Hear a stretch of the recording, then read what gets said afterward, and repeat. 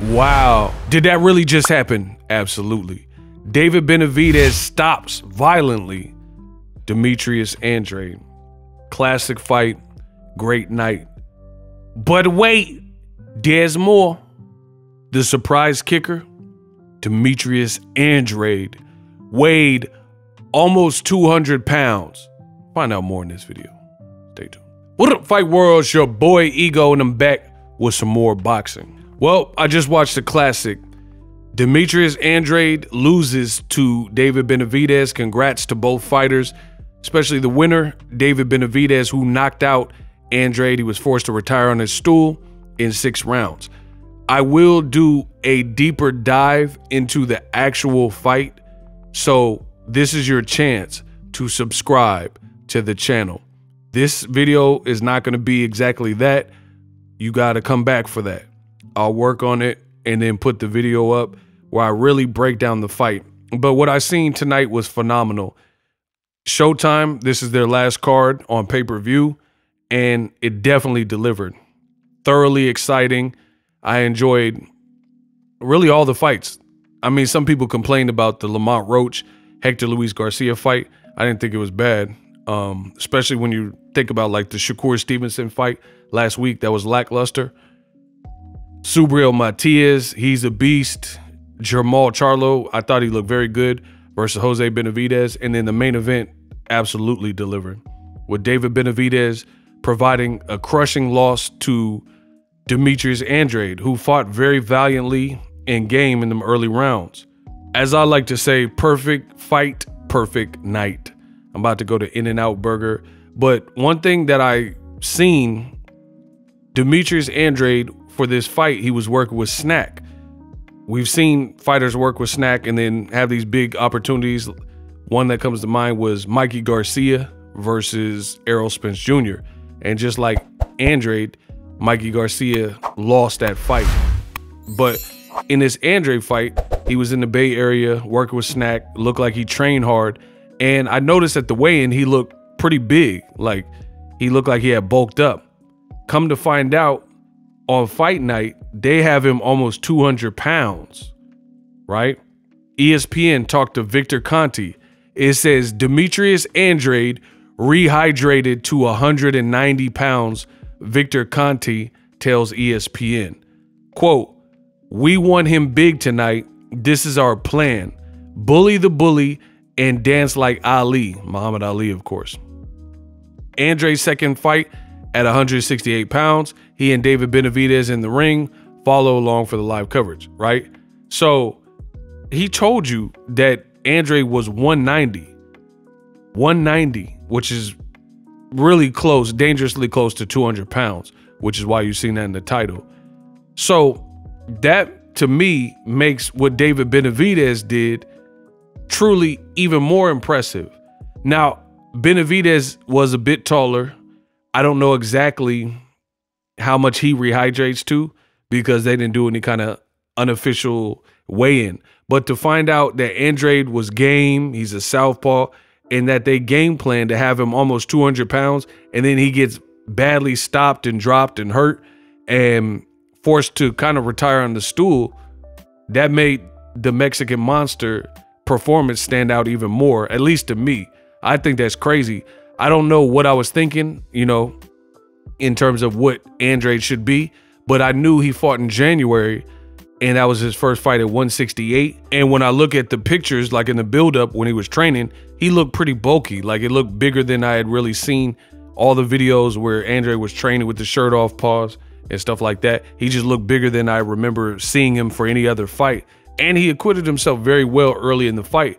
But to go from yesterday's weigh-in weight of 167 pounds to 190, when you look at how much Andrade weighed the day before, he weighed 167.6. So if he ballooned up to 190 pounds, that's almost 23 pounds that he rehydrated overnight. And that's not the easiest to do.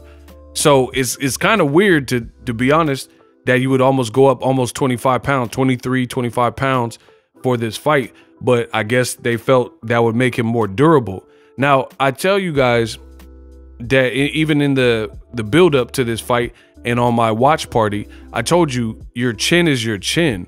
A lot of people think by going to SNAC or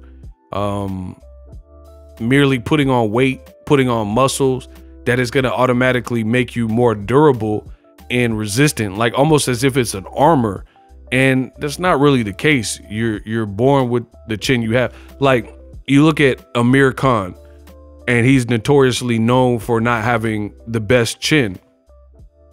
He was getting clipped at 140 pounds by Danny Garcia and the Bradis Prescotts, and I've seen him get dropped and hurt by Julio Diaz and just different things like that. I've seen him get hurt by Chris Algieri, who's not even a big puncher, at 147. So the point I'm making is, when you look at a guy like Amir Khan, that's why I was so against the fight with Canelo Alvarez, because it really made no sense. Canelo got a hell of a chin and Amir Khan doesn't, and they were happening to fight at a catch weight of 155, meaning Amir Khan had to move up to new territory. So by the time, and there was no rehydration clause, by the time that's all said and done, Canelo was going to be way too big and strong for him. And even though Amir Khan did well in the first 4 rounds or so, ultimately what happened? He got the snot knocked out of his nose and bodied by Canelo Alvarez. So I don't really understand this whole like move up.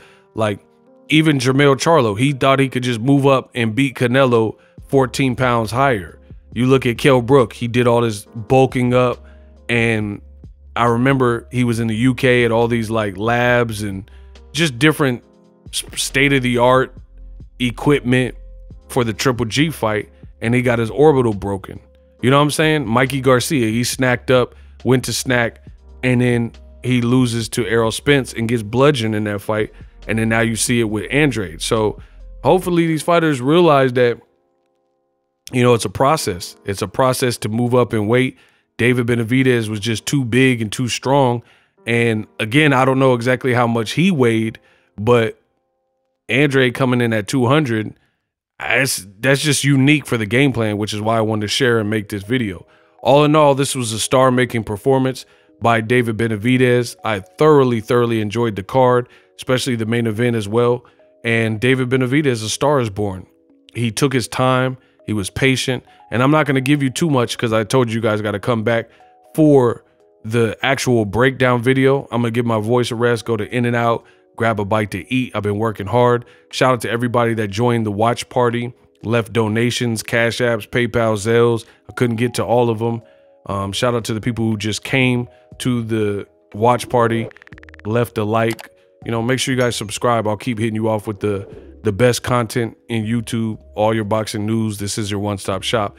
But I found it very interesting that Boo Boo Andrade, the game plan was to have the guy who was in his 3rd weight class bulk up. So they knew that Benavidez was durable and that he was strong. So I guess their game plan was to have Andrade bulk up and, you know, try to outweigh him and bully the bully, but it didn't last. As soon as he got hurt in the 4th round, it was like the beginning of the end. And he even had some rounds in there where the ref was like, yo, if you give me another round like that, I got to call the fight. And the doctors were checking on him and whatnot. All in all, very good fight.